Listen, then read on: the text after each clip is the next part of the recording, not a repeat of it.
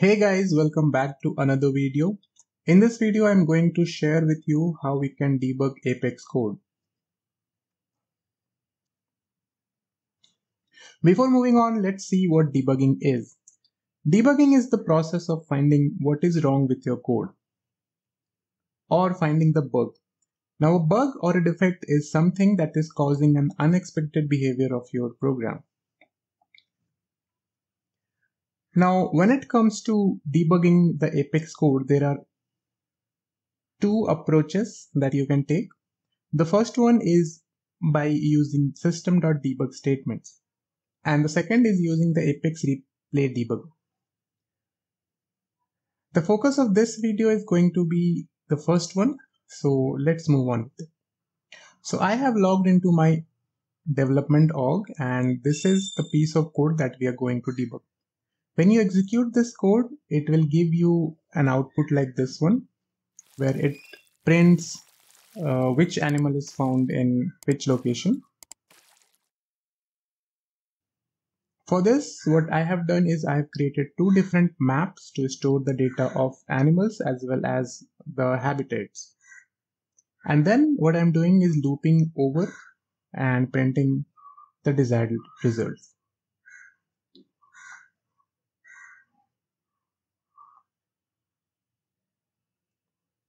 Now, before moving on, you must be aware of this.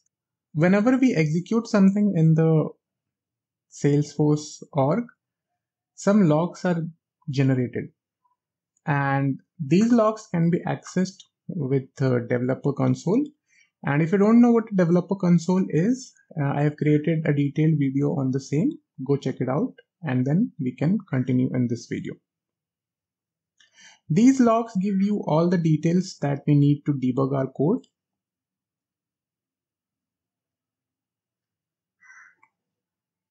And you must be aware of what a System.Debug statement is. It is something like this thing. It basically prints something in your debug logs, and the printed statements can be filtered out using this particular user_debug event. So the way we do this is by inserting System.Debug into our written code. Now, how does it work? Let's find out. But before that, let's see when to use System.Debug statements and when to use the other approach. So we need to use System.Debug statements to debug our Apex code when we have limited lines of code. Like in this example, we only have 20-25 lines of code. So this is suitable for System.Debug statements to be used. The second criteria is there should be minimal classes and methods involved. In our example, we only have one class and one method that is being executed here. The third criteria is you should be allowed to insert System.Debug statements in the existing code. If you're not allowed to do that, you cannot use this method. Alright, so now let's go about debugging our code. And before that, let's try to run it once and see if it's working as we expect it to or not. So let's go to debug, open execute anonymous, and hit execute. As soon as you execute, a fresh log would be created here, as you can see, and it is unread. Let's double click on this, and this should open our fresh log.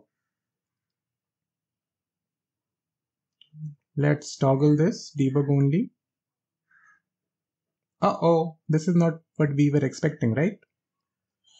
So we have 4 animals and 4 habitats, but this is only showing 3, and which is also incorrect in a sense because cheetah is not found in the sea.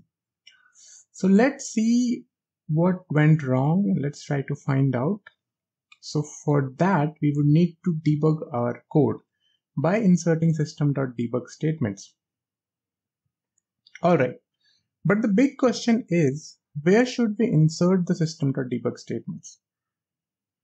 To understand this, we need to understand how basically a code works. So every line of code or every piece of code that we write basically does this.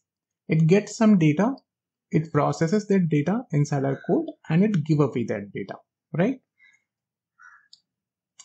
If you see in this example, we are not getting any data over here. We are creating our own data.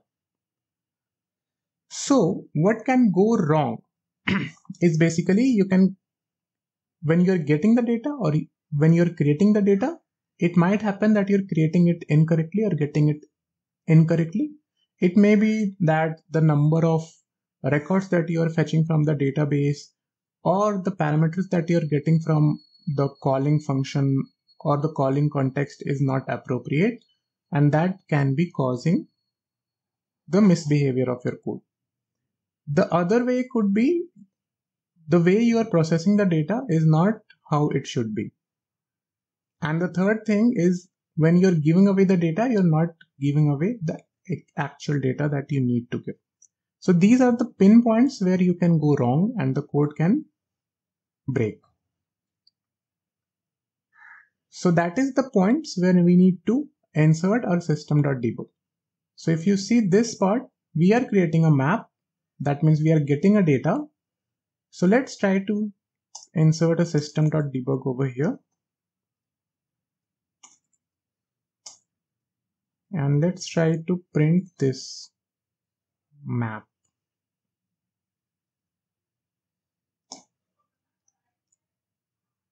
All right. Again, the same thing over here. We're again creating a map of the habitats. So then we need to do the same thing over here. We need to update this. And we are already printing whatever is inside the loop. So we don't need to give any System.Debug statements over there. All right, so let's go ahead and try to execute it once more and see if we are able to find the bug or not. We click on open log so that when we execute it opens the log automatically. And here we have the logs. Let's click on debug only. And if you carefully look at the debug logs, you would be able to see that there is something wrong with the map of habitats that we have created. It only has 3 key value pairs. One is the first key is 1, 2, and there is no 3. There is only 4. So now we know where we are doing something wrong. We must be doing something wrong over here, right? So let's see each of the statements one by one. So first we are creating a map. Second, we are assigning key value pairs. Third, we are assigning another key value pair. But oh no, in the third key value pair, we are by mistake overriding the key value pair that is already existing in the map. So that is why it is not giving us the desired result. So let's correct it and try to rerun it and see if it's working right or not.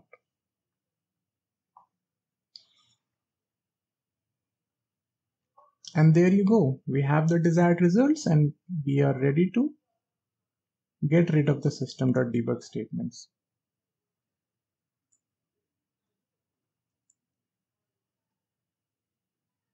And this is how you debug your Apex code using System.Debug. And as you can see, it is quite time taking, and that is where our second approach, that is using the Apex Replay Debugger, comes into the picture.